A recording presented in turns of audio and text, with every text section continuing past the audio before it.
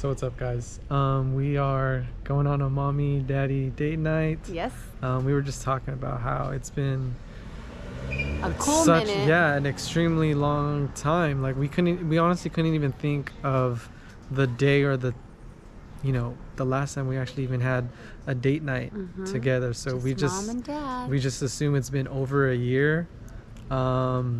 Yeah, it's been an extremely long time, but we're excited. Yeah. We feel kind of guilty being away from the boys, but yeah. I mean, I was telling Rochelle, like, this doesn't happen like weekly, this doesn't happen monthly, like this doesn't happen very often for both of us, and to have this time together without the kids, be able to talk to each other, be able to eat a hot meal and not feel rushed. Yeah. So we're excited. Rochelle gets her, Rochelle time, Michael gets Michael time, but it's been a really long time for us since we've had like together, no distractions, like no time constraints or anything like that. So we're super excited. We're here in Carmel, downtown Carmel. We're gonna eat at this place called Forge in the Forest. Yeah, super excited. Yeah. We'll definitely show you the food this time and what we order. Yeah. We'll let you know what it. Because we won't have a kid that's crying or the kid that needs attending to. Yeah. And so we'll let you know how the food is. We'll vlog it and we'll give it our recommendation. Cool. I got this brown blazer from Urban Outfitters. It was on sale. I love it. Got a YSL bag. This romper that I'm wearing, I've worn it before, but I figured, I'll repeat an outfit.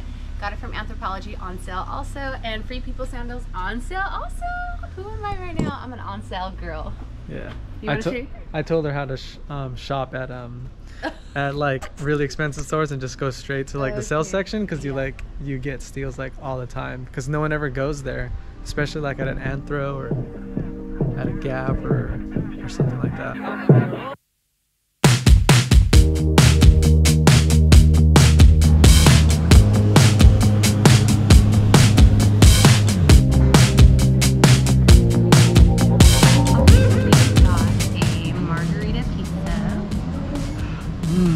And then we are also going to share the carbonara.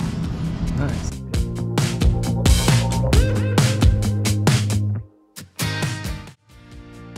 All right, so go ahead and tell us, how's the food so far?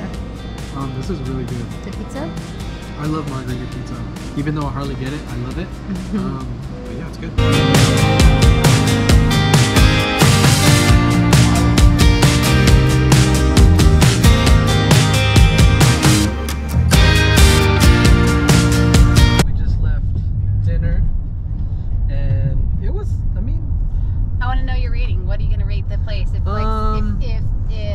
If you had clients and they were coming into town and they said, hey, like, what should we try in Carmel? Like, what would you be rating? And they said, oh, I heard about this place. What is it called? Forge in the Forest. Forge in the Forest. Like, what would you rate it? Or what would you say? I would say, like, if they're looking for a nice casual, like maybe if they have kids. Oh, that's a good, yeah. Yeah, if they have kids, or like maybe like if they just want to like dine outdoors during the day, I'd say go. But if we're just like just food alone, what the heck is this guy doing, bro? Sorry, that's not the nice side of me. Yeah, just you're so mean. You're just so mean. Simply food alone, I'd say probably like a solid 6. Oh, okay, I was gonna rate maybe it, like 69%. I was gonna rate mine too. It's either gonna be a 6 or a 7. Food. Yeah, just strictly off food. Yeah. The ambiance was cool. The outdoor, we just asked to get sat like as soon as possible. So they sat us inside, because obviously everyone was sitting outside and it was nice. So the outdoor seating area is really nice. Too bad they don't have more outdoor seating. Yeah. We literally had this guy right in front of us. It was him and his wife and his daughter, and he was like, "We love this place. Can we sit out there?" It's like, yeah, like the fact that you love this place like has nothing to do with like. Did you think you were gonna get like sat faster? Yeah. 'Cause, like, I mean, great. That's great that you love the place. They would hope that you guys like the place, because that's the reason why you're choosing to eat there. But yeah. Yeah, I say a solid 6. Solid 6, teetering on like a 7. Yeah, we got the carbonara pasta, we got the margarita pizza. Those are really good. I mean, if they're looking for just a really, like, if you're just looking for like a low-key spot, kind of like no frills pretty much, you want like just a solid American dinner. Oh my gosh, look at that line. I know. Yeah, I'd recommend it. We're doing like a little impromptu trip to Revival, but we just saw the line right now, and this place typically has a line, and we typically wait in it, but this line is kind of ridiculous. What should we do? Sucks. I know, because we're craving it and we want to get back home to the kids. How fast? It doesn't look like it's moving. What do you think we should do? What other ice cream place can you think of? Or dessert place? Not Eats.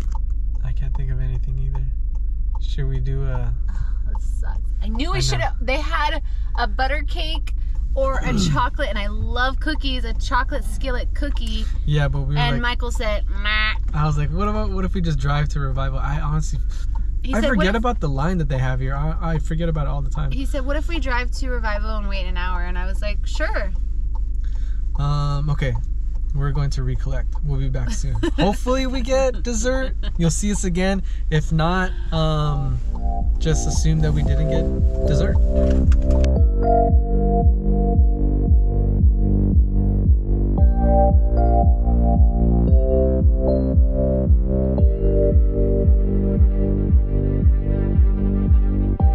Another night, I fall in your sight. So we just got our ice cream. We waited about 30 minutes just to get the ice cream, but we got them. So there's no need to have a review on them. You just need to go. They're bomb. Try it. We love getting the Bee's Knees ice cream sandwiches. They are the best. So if you want to end the night with some dessert, definitely recommend going to Revival Ice Cream. You won't regret it. I know what you need, I would bleed for you, but you're taking somebody home. I know I need to move on, I need to be. We just got here to have some brunch. We are in Monterey off of Cannery Row. We are on Wave Street, and we decided to eat at a restaurant called, let's see, Wave Street. So creative. Anyways, it's in this cute little plaza area, and then to access it, since we parked on Wave Street, you have to go down these stairs right here. You hypnotize me with the gift of your tongue. Take a moment and look. I got the Baja fish tacos. Look at how huge these things are. I have yet to take a bite into it. Ro got a cheeseburger with some french fries. And Michael got fish and chips. Halibut fish and chips. Halibut fish and chips. Look how cool these french fries are. What is it? A mushroom? It's called a sidewinder fry. Kind of looks like a shrimp. So we just finished brunch, and I had the Baja fish tacos.